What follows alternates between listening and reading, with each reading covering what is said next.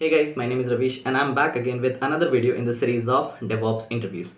Now in today's interview, I'm going to ask a few questions related to CI/CD. I'm going to ask his roles and responsibilities in this project and a few questions on Kubernetes, AWS and around cloud with sonarqube and stuff.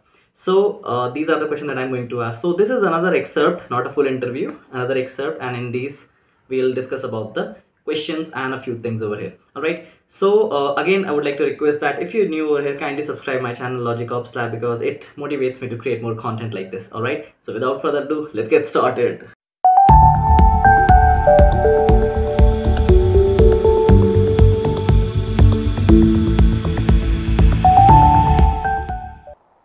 Okay, and can you explain me your project and your role in it?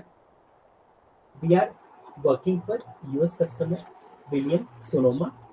This customer is basically on-prem. We help this customer in migrating application to cloud, GCP, Google Cloud we have used. So we migrated them and we manage their environments. Like there are different development teams for which we help them in migrating to Kubernetes.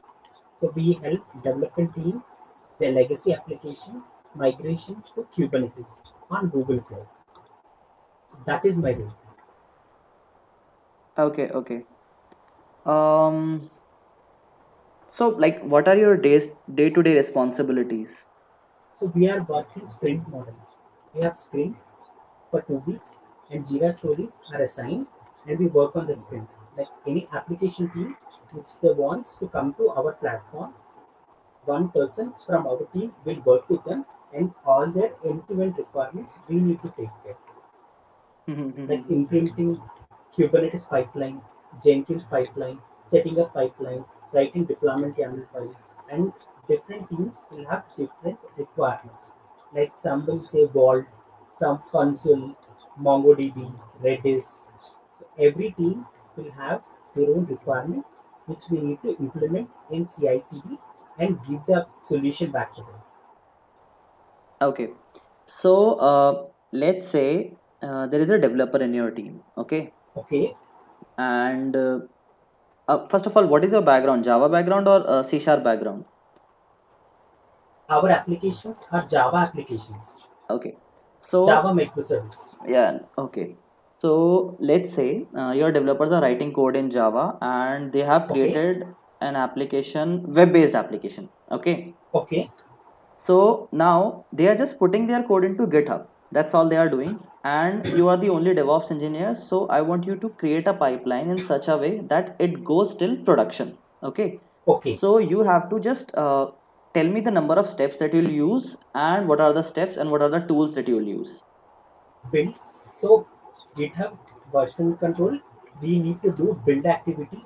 For build, we have to use Maven for building artifact, create jar files, war files, and then create Docker image using Docker file, push it to Artifactory, and then use Jenkins for deploying them to Kubernetes cluster. So Maven, sonarqube, Jenkins, we use primary. No, I want you to walk me through the whole life cycle. What are the steps that you will create and how you will create them. Okay, so initially build and deployment process will start from code commit. Developer will commit their code in GitHub.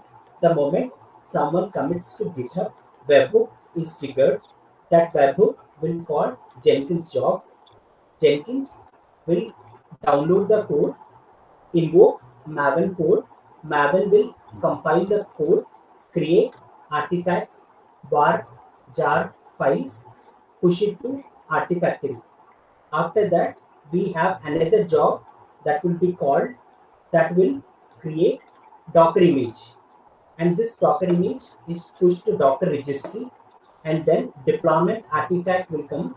Deployment job will take the image, latest image and deploy it to Kubernetes cluster. So Jenkins will do deployments, build and deployment. Whole process is done from Jenkins. Okay, so how the code is getting pushed to Artifactory? Artifactory code is compiled and pushed jar files. So from plugin, from the Maven, we define Artifactory URLs and all. And once code is built, push to Artifactory, JFrog Artifactory from the Jenkins job. Okay, but how does your Artifactory knows that an artifact is getting transferred? Like, It might not know. Jenkins will push that using curl commands and all. Artifact is built, copied in the Jenkins workspace, and that is copied to JFrog Artifactory from our automation using curl command and the version. okay, so you are creating pipelines for that, or like writing Yes, something? pipeline. Okay, so what kind of pipeline? Declare it to pipeline. Okay, We so have Jenkins file. yes, yes. So can you just walk me through the all these steps that are used to push that artifact into the artifactory? Artifact, we have to have the Jenkins file. Inside Jenkins file, we should have the artifact that we have created, and the declare it to pipeline syntax we need to define. Right? Like what is the job that we are executing, like what we need to do, and then the server ID, server URL, what is the credentials, right? And then we need to have the file, like in the spec files, and then we give the pattern, like in the workspace, like inside this job slash dist slash target, like that we have we specify pattern and target we specify, and then the project where we need to specify. It's a Jenkins file, declarative file. We need to specify. Okay. Initially, Okay, okay. So this JFrog is like paid or free software? no, it's we are using the enterprise product, paid one. Okay. We have support also. Okay. Enterprise product for JFrog. Okay. So what are you guys using for testing in this application? Selenium. We have QA automation testing using Selenium. Okay, okay. So like who is writing these test cases? QA, automation QA. And how are you integrating it with your pipeline? Jenkins. We have Selenium grid cluster that we have set up, and browserless, the Selenium artifacts are downloaded and then executed on a Selenium slave node in Jenkins. Okay, when you say slave, how do you create a master slave architecture in Jenkins? Master slave, we have to download the slave.jar and then copy the slave.jar in the slave machine, execute it and establish the connection using JNLP protocol. In the manage Jenkins manage nodes, you can see what are the slave nodes. You can give a slave node, click on OK, and then you decide like how do you want to connect. Using SSH, you can connect to the destination system, and then you can have this JNLP.jar file that you need to execute in the client system, the slave machine. Okay, okay, okay. Okay. How good are you in Docker and Kubernetes? I'm good in Kubernetes. Okay. So what is the underlying problem that is Kubernetes has solved or is trying to resolve? Kubernetes is for orchestration of your containers. So containers started because VMs are heavy and Docker is lightweight.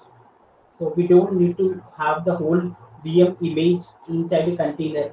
Only the dependencies and needed softwares are packaged. It takes less memory.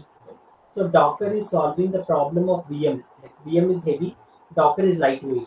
Kubernetes manages the containers pods effectively. It's an orchestration engine. Okay. So how are this Kubernetes and Docker related? Is there any relation? Kubernetes, yes. Kubernetes backend is Docker. Kubernetes runtime is Docker. Okay, okay. So what is the main have you ever worked on Docker Swarm or something? Heard about it? No. Okay, No. okay, okay. And what are the main components of Kubernetes architecture? Master, worker node, HCD, schedulers, kubelet, Kube proxy. Okay, great. How do you explain a node in Kubernetes? Node is nothing but the worker node where our pods will be deployed. Okay, and That's it. okay, so is it a single machine or it's a form of cluster? It's a cluster, meaning we have one Kubernetes cluster which will have multiple worker nodes inside it. Okay, okay, great. What is this node contain? What does it have? Kubelet and kube proxy and the VM image. Okay, okay, okay. And you were talking about pod, right? So what exactly is this pod in Kubernetes? Pod contains containers. Containers contain business logic. Okay, so have you heard about this kube scheduler? The kube scheduler schedules the pods to be deployed on nodes. Okay, okay. Have you heard about daemon sets? Yeah, Splunk agent, some software you want to run in all worker node. We use daemon set for that. Okay, okay. Okay, I'll give you a scenario-based question. Okay, Okay, are you comfortable in AWS? I'm comfortable. Okay, I can answer questions. okay, I've used AWS and GCP both okay, okay. So, where are you sitting right now? Like, what place? in my room, No, no, like physical location. Hyderabad. Hyderabad. Okay. So, let's say there is a server, like EC2 server, which is in Hyderabad. Okay. Okay, And you are running that same application which you are working on in uh, Hyderabad only, in that VM only. okay. I want you to block people from Bangalore and not access that application. Everyone else should access. How will you block me?